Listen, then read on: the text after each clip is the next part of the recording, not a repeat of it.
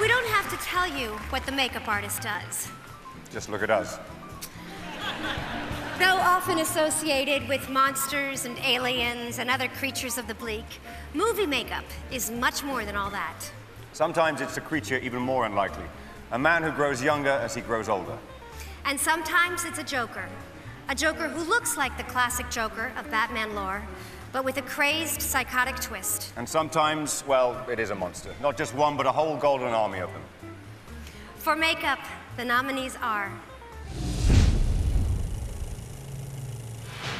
Greg Cannom for The Curious Case of Benjamin Button, John Caglione Jr. and Connor O'Sullivan for The Dark Knight, Mike Elizalde and Tom Flouts for Hellboy 2, The Golden Army. And the Oscar goes to The Curious Case of Benjamin Button, Greg Cannom.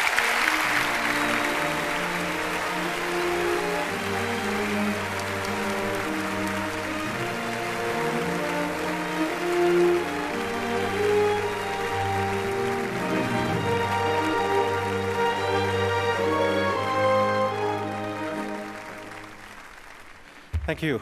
I want to thank the Academy, Paramount, Warner Brothers. I share this with Colleen Callahan, who should be up here with me.